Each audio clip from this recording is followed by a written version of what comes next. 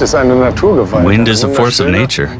As humans, we're getting progressively better at taming the wind to suit our purposes. If you think about the conditions at sea, the wind is much more powerful and is reliably consistent. The wind is the best source of energy along the entire North Sea coast.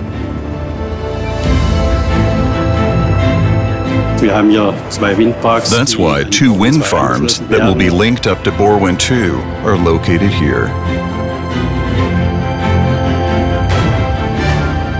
It's just like a giant switch, a socket in the sea.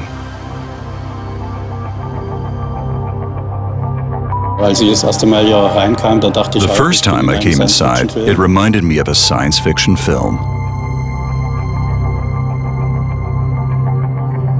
The converter platform is the key element to low-loss energy transmission ashore.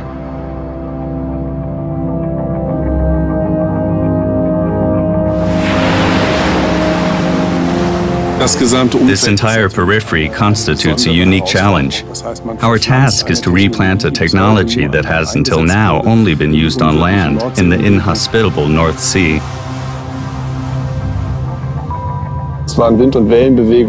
The wind and waves could have posed a threat to the entire structure. Mr. Fulton, overall project and construction manager, stood on the crane ship and issued orders. In essence, it is a pioneering project. These are the first grid connections of their class to be erected offshore. The platform is undoubtedly the biggest challenge of this entire grid connection project. And of course, the icing on the cake, the fact that we finally succeeded in constructing the platform outdoors.